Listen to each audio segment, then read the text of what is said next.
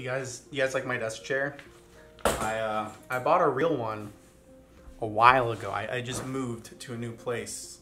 Look at background's different. And I didn't have a desk chair, but I had this. So this is what I've been using. I bought a new desk chair, an actual desk chair, a while ago, but I haven't set it up or put it together. So I'm still using this because I'm that lazy. Hello, I'm back. It's been a while, but I wanted to, now that I moved and life has settled down, wanted to go ahead and get back into making some Photoshop tutorials and other videos, all that other wonderful kind of stuff. So that's what we're gonna go ahead and do today. And rather than wasting more time than I have already, let's just go ahead and get right into it. So today I'm gonna show you how I created this. Thankfully, it's very easy effect and look to achieve. So what you're gonna do is obviously open up Photoshop, go ahead and create a new project. As you know, I like working in a square format, so I'm just gonna do 2000 by 2000, 300 pixels per inch. Any other settings you want to change, obviously customize this however you want, but this is just what I do. So here we go. Here's our beautiful blank canvas. And then you're gonna go ahead and take the photo that you want to add this effect or achieve this look with, and you're gonna go ahead and bring it into Photoshop. So as you can see, I just took this image at my old place. I just sat up against the wall, put my phone on a tripod, did this thing, whatever it is I was doing there, and then just took the photo. As you can see, I didn't have any fancy lighting. I didn't do anything like that. The flash wasn't on. No studio or anything like that. I just sat down in front of a wall, took the photo on my phone, and here we are. So we're gonna go ahead and resize it to position it where we want it to be. And then the next thing we're gonna want to do is go ahead and select and mask ourselves out. Normally I use the pen tool to create a more accurate selection that doesn't get all those sharp, jagged, ugly looking edges. But because we're going to go ahead and just darken the outside anyway, I'm just gonna use the quick selection tool to go ahead and select myself.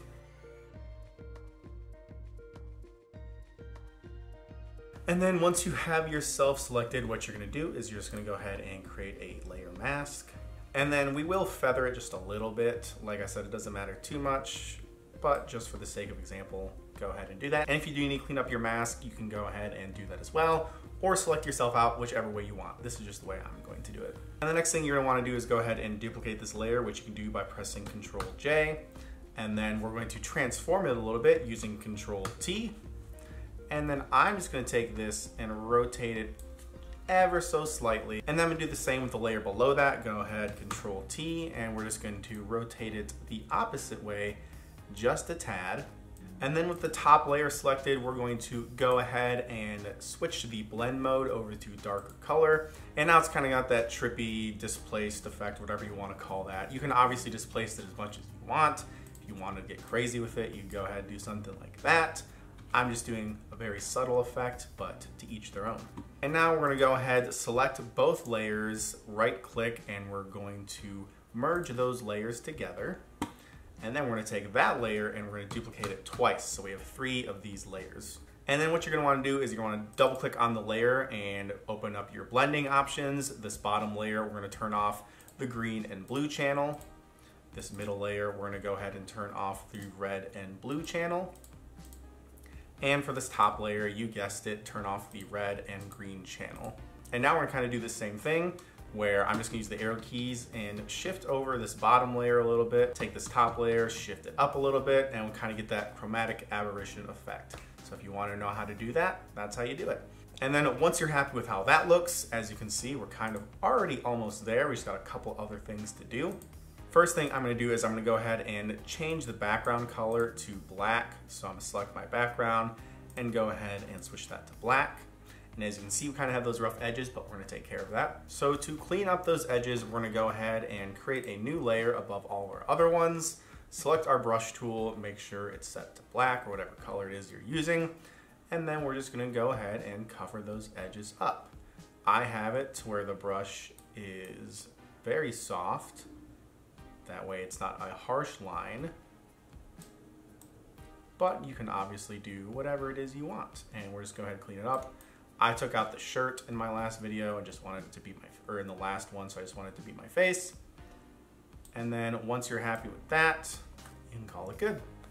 Also, I'll sometimes bump down the opacity just to get those cleaner transitions between the background and my face. But once you're happy with that, we can go on to the next step.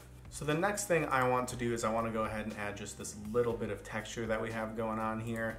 So to do that, I'm going to take the image of my texture, bring it in, size it up the way I want it to be, and then we're gonna go ahead and change the blend mode of this to color dodge. And now it's added it to my face, but I also want a little bit of it on the background, so I'm gonna go ahead and duplicate this layer. And then this time I'm gonna change the blend mode to lighten. We're gonna go ahead and right click on this, create a clipping mask. And then I'm going to bump the opacity down to like 10 to 15%. And now we kind of have that nice light texture to it.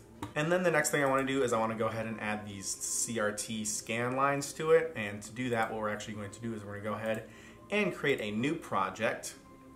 And so for this project, we're actually going to make the width of 1. It's going to be 1 pixel wide. And then the height, it depends on how big your image is. You might have to experiment a little bit with this. But for this one, I'm going to go ahead and make it 10. So we have a 1 pixel by 10 pixel wide image, which is obviously very, very small. As you can see, we're going to go ahead, zoom in to this nice little white line that we have. And then we're going to go ahead, switch on over to the pencil tool. And then all I'm going to do is these bottom 5 lines, or 5 squares, boxes, whatever. I'm going to go ahead and paint those black. So we have white and we have black. And then once you have this, you're just going to head over to Edit, go down to Define Pattern, and we're just going to name this CRT Scanline, or whatever else you want to name it. And so once we have that pattern created, we'll come back to our image. We're going to go ahead and go above all of our other layers, create a new layer, and then we're going to press Shift Backspace. And now we're going to fill this layer with the pattern that we just created. So we're going to go ahead to come to Custom Pattern. As you can see, I created one earlier. This is my new one. Go ahead and do that. And now we have this CRT Scanline that we've created. And then what you're going to do is you're going to want to take this layer and also change it over to Linear Burn. And as you can see, it now has that CRT Scanline look across it. If you want the lines to be thinner or thicker, all you need to do is either make the height of this one taller or smaller, depending on how thick or thin you want your lines. And so once you've done that, you basically have this effect achieved. You can obviously make any adjustments that you want from that point, adjust the background, all that kind of stuff, make it maybe make it blend a little bit more, exaggerate the kind of distortion in your face, whatever it is you want to do. For example, I kind of want my face to maybe be a little bit brighter, so I'll just go ahead, add an adjustment layer, bump up the brightness, and get it a little bit brighter. The other thing that I like to do is I'll often add another adjustment layer above all my layers using the color lookup. And I'll just go ahead and choose a filter that I kind of like the look of. That one's not too bad. All these other ones. For example, in the original one I did, I used the Foggy Night and then bumped the opacity down to like 13%.